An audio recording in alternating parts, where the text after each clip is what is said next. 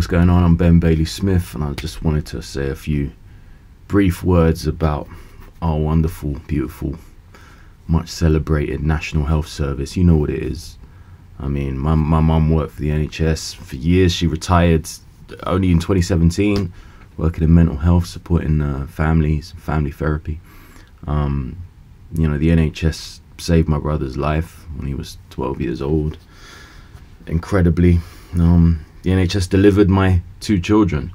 I've benefited massively over my life, as I'm sure so many of you have. And yet, somehow we're just sort of quietly letting it be abused day by day. Right now, there's a bunch of deals being done between our government and a bunch of American corporations taking over private contracts within the NHS, and the government, the UK government's letting it happen with this new health bill. It's going to help more of that happen. It's like it's going to be privatized just step by step, really sneakily. Do you know what I mean? And they call it the health bill. I'll call it the stealth bill. You know what I'm saying? And listen, if it's something that worries you like it worries me, Your NHS Needs You.com is doing something about it. So check out that website and see how you can help. I'm definitely going to do it.